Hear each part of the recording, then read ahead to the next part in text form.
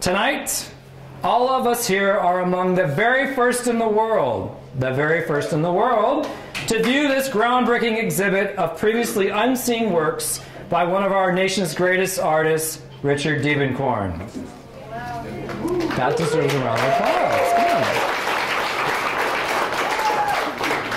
on. This is doubly exciting for those of us at College of Marin because not only do we have the remarkable good fortune of being selected as the venue for this exhibit, but in addition, the timing of the exhibit coincides with the official grand opening of College of Marin's new Fine Arts Gallery. I can't think of a better way of showing off our outstanding new gallery.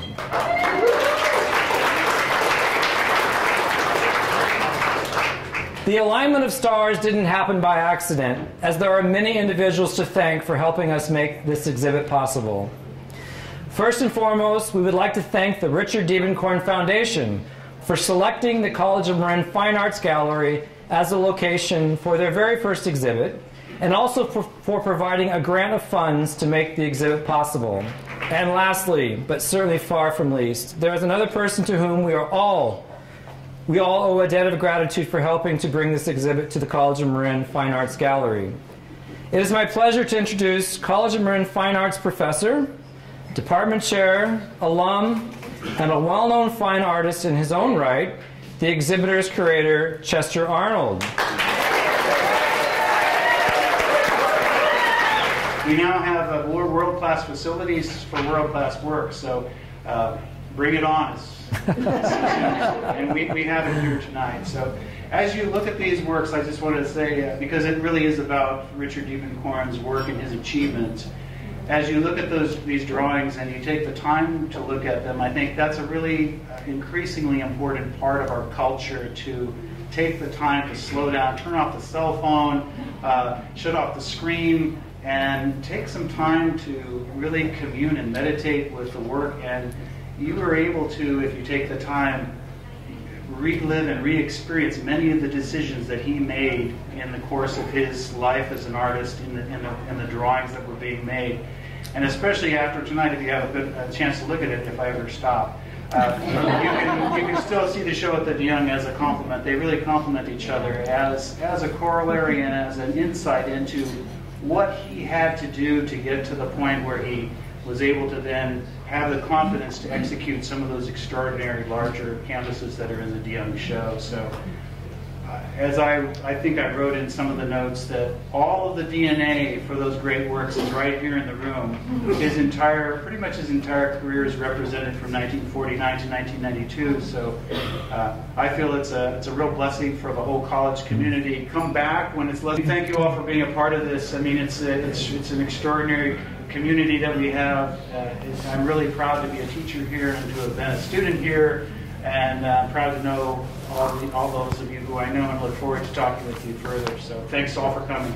I was getting my degree in painting at Stanford, and he was artist in residence in 1964.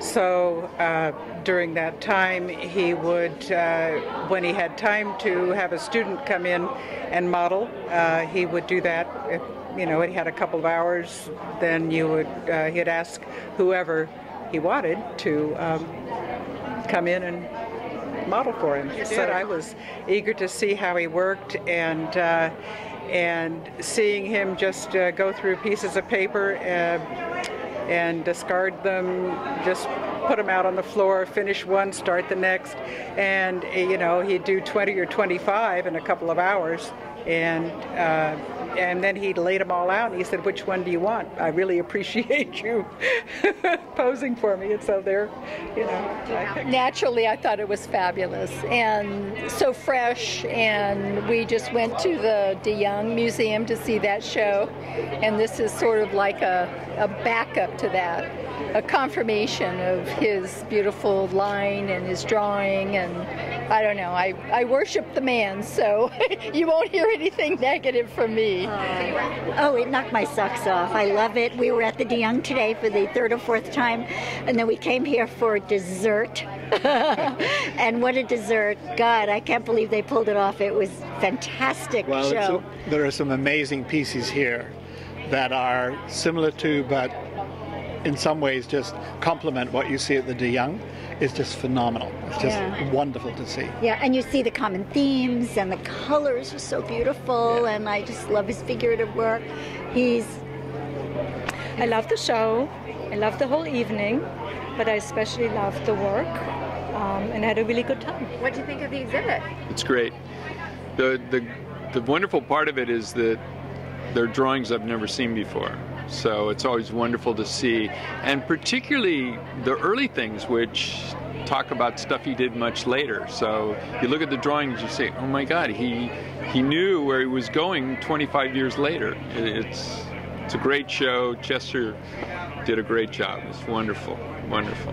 Yeah.